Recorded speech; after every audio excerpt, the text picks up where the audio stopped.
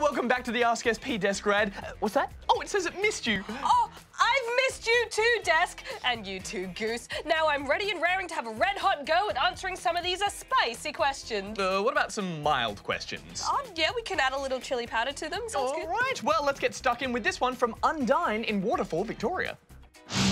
Hey, I was just wondering if you have ever played Undertale, and if so, liked it, and also if there was any chance that a sequel would be coming out as Toby Fox has been dropping hints. Please do this.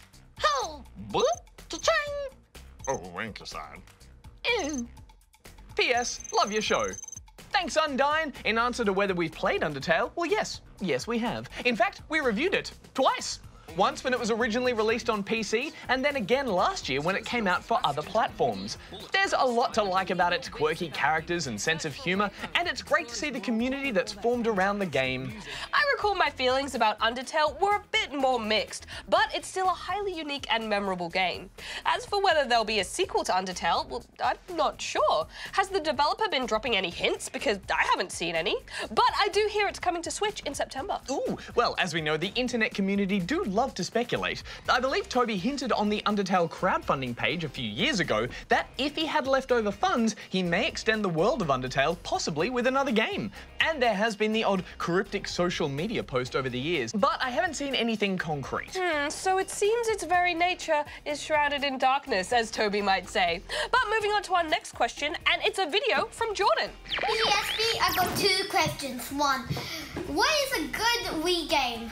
2, are there any more Mario games coming up for the Nintendo Switch next year and this year?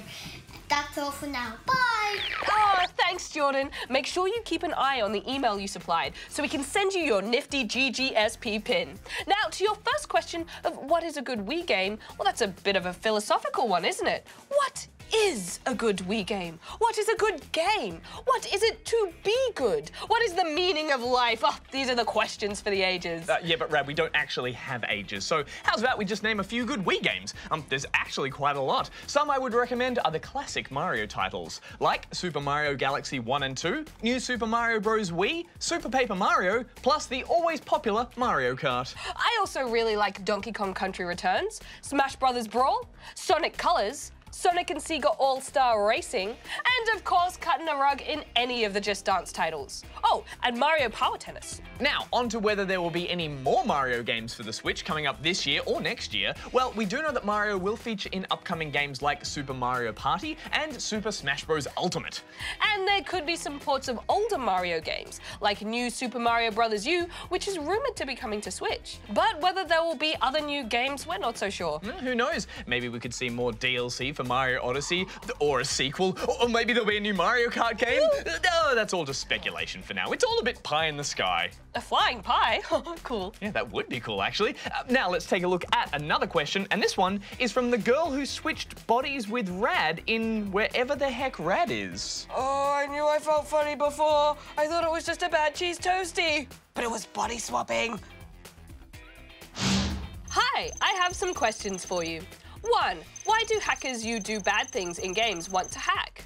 2, what is the hardest game ever made? Thanks. P.S. Rad, can I have my body back? Thanks, girl who switched bodies with me. Ugh. I believe we are all switched back into our original respective bodies now, but what a wild ride. As for why some hackers do bad things in games and want to hack, well, it's hard to say without getting inside the mind of a hacker. Yeah, it could be boredom, a desire to show off their technical skills. Some might just want to cheat at a particular game or just cause mischief. Either way, I think we can all agree that it's not cool. And it goes against the very first part of our GGSP motto, which is be nice. So remember, it's best to play games the way they were designed. Now, to the question of the hardest game ever made, well, I'd say that's down to the individual.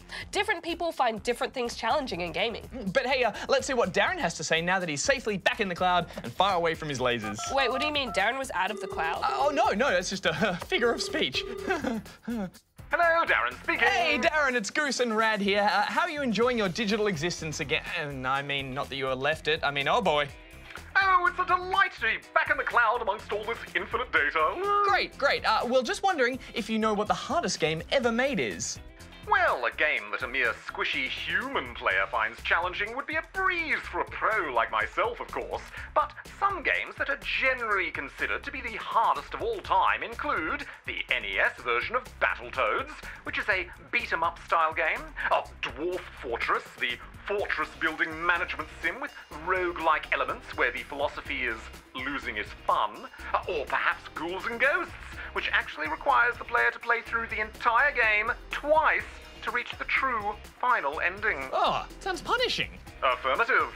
Some more recent examples of frustratingly challenging games include Getting Over It, Trap Adventure 2, and some levels of Geometry Dash. Oh dear, I will not forget playing those anytime soon. Air. Dun dun dun. Ah! What is that? No! What do you find the most difficult, Darren?